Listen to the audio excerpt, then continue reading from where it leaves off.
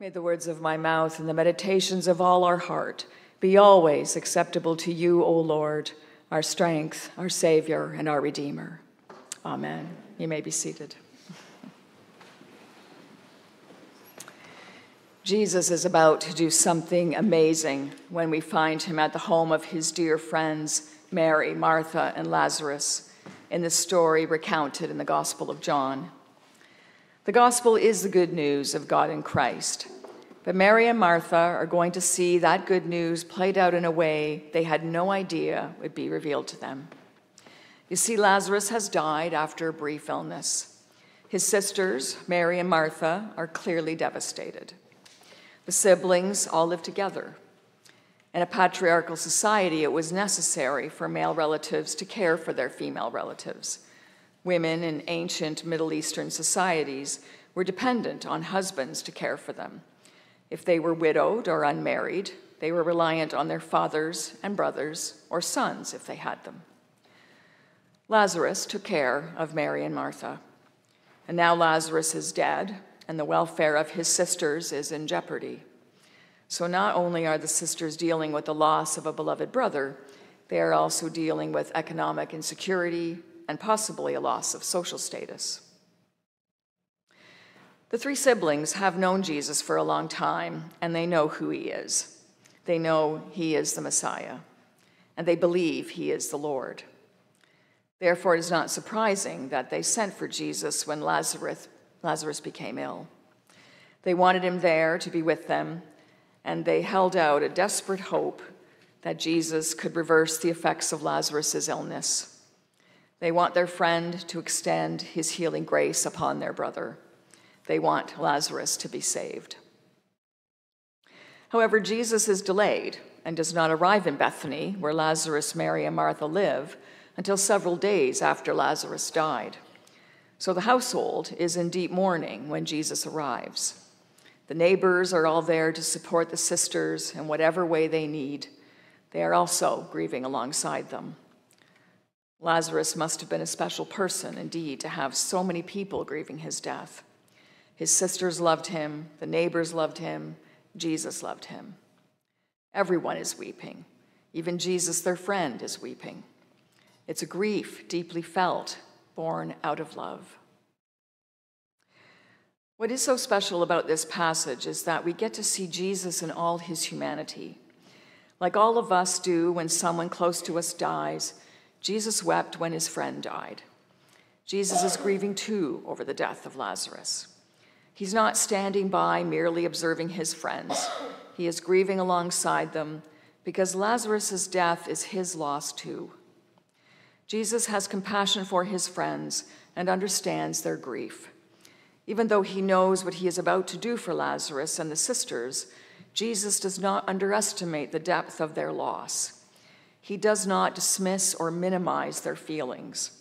He lets them grieve and be sad because that is what they all need to do to process their loss. He doesn't tell them to snap out of it or imply they are less faithful because they're grieving the death of a loved one, even when they believe that they'll be reunited when Jesus comes again on the last day. Jesus is there for them. He is present to them. He is where he needs to be.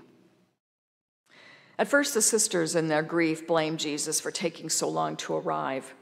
They believe Lazarus would not have died if only Jesus had arrived earlier. Even some of the crowd feel the same way after hearing that Jesus had opened the eyes of the blind man Bartimaeus. Surely Jesus could have healed their friend, they comment. Yet they also see Jesus' tears and recognize how much Jesus loved Lazarus.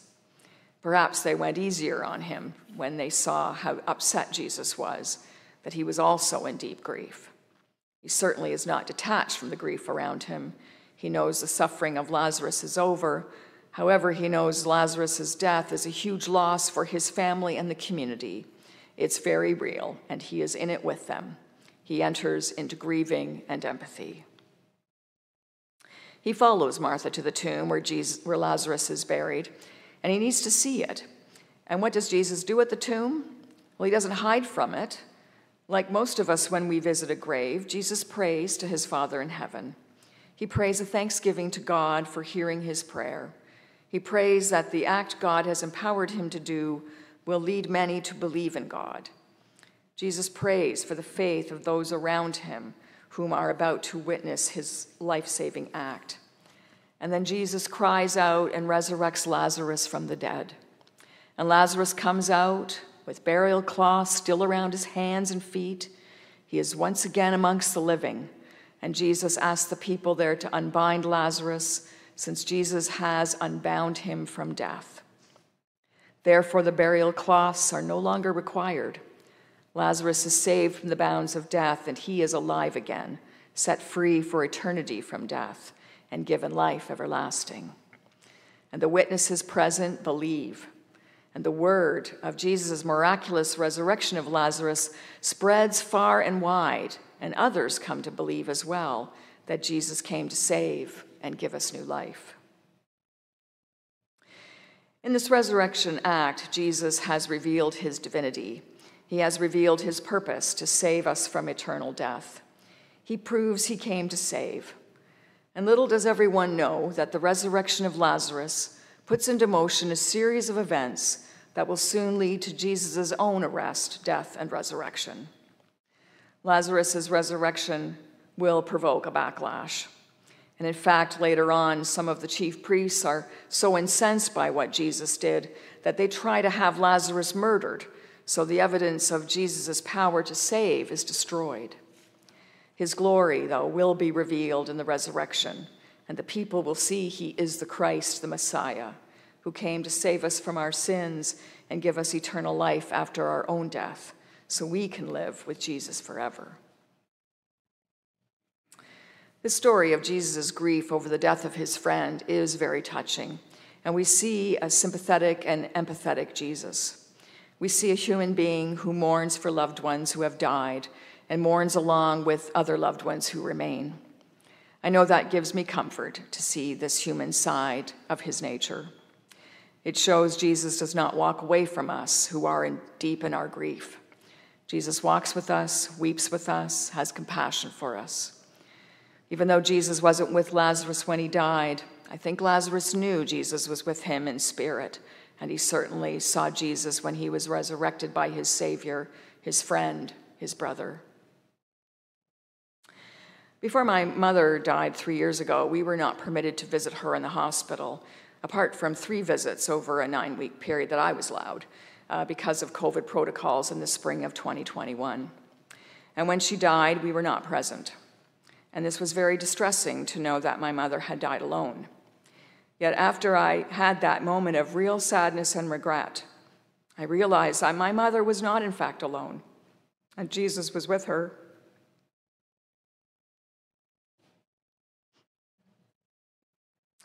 Jesus saw her suffering,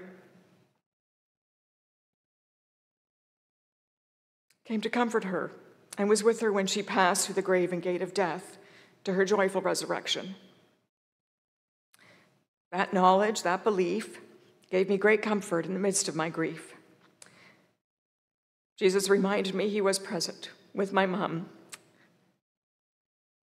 And that thought he put into my heart was an act of love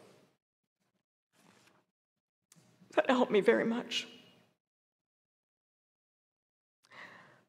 On this All Saints' Day, we remember our loved ones who have died and are now resurrected. They are among us in spirit, and they are part of the great cloud of witnesses that surround us always, not just here in this holy place, but wherever we are. They live on in our hearts, and they are not gone forever. They are with the Lord, and we will see them again. Jesus weeps with us when we are in mourning because he loves us. He participates in our grief, hears our cries, hears our confusion and shock when someone close to us dies. He reminds us we are not alone. Rather than rushing us to resurrection, forcing us to joy without seeing and experiencing the pain of real grief, Jesus cries with us beside the tomb and offers prayers on our behalf, reminding us that he remains the one God sent to give us life that overcomes death. Amen.